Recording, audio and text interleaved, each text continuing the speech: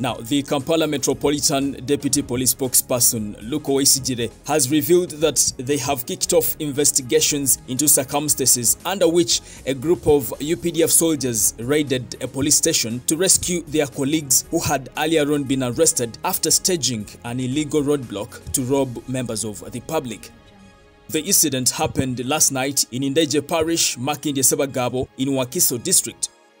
Now, after the two soldiers had been arrested and taken to a nearby police station, it's reported that a Toyota Land Cruiser, registration number UAP 705P, with over 8 UPDF armed soldiers raided the police station and forced the police officers to release the suspects who had earlier on been arrested. We are investigating the aggravated robbery aspect and also aiding suspects to escape from lawful detention custody.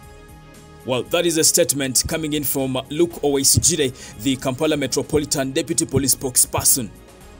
Well, it should be remembered that last year, President Museveni reversed his directive and ordered the restoration of police roadblocks and checkpoints. Museveni had directed the Prime Minister Robin Nabanja to inform commanders that roadblocks had outlived their usefulness and now were responsible for causing delays in the transportation of goods and causing unnecessary congestion.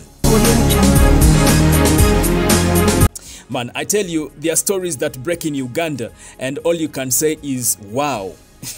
Wow. Anyway, let's wait and see if this issue is going to be followed up, but that is the latest update on the Buzz UG. Don't forget to subscribe and also tap on the bell for all the notifications. My name is Melads Milo aka Fuller, and it's a bye for now. Thank you.